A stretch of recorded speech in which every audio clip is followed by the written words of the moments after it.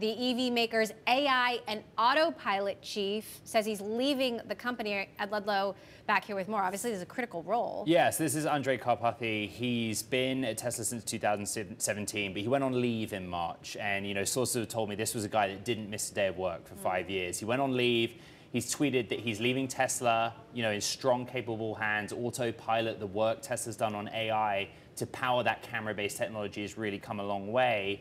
But he's doing something new. We just don't know what. So do we know if this had anything to do with disagreements or a deprioritization of the work that he's doing? We don't, but you'll remember last week we reported that Tesla laid off around 230 Autopilot data labelers, as part of the big layoffs program. They have made progress in this area. They're working on their own chips, their own supercomputer dojo to help the AI train the neural networks to improve this technology.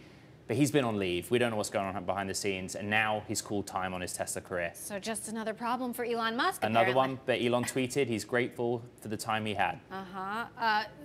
What has Elon said so far about the Twitter suit? Have we heard from him?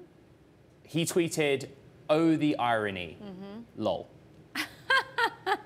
Gotta get a lol in there. This is cutting edge, yeah. So look, how are we expecting this story to progress? In terms of moving through the courts, when are we going to see another development? We've seen Twitter's salvo. When are we going to see a salvo? Two school of thoughts. Musk countersues. It could go to trial, move very, very quickly.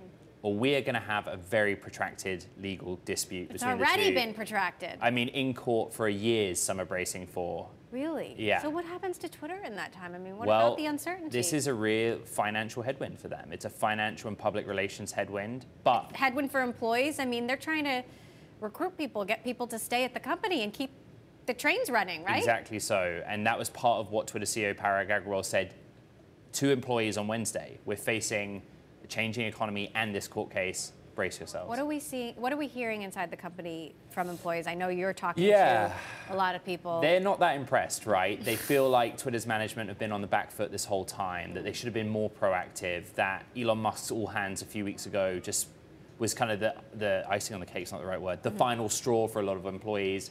And they've frozen hiring, they've cut projects. It's not as happy a place to work right now, but there's fighting talk coming out from management and the board. Indeed. So sometimes fighting talk gets you going.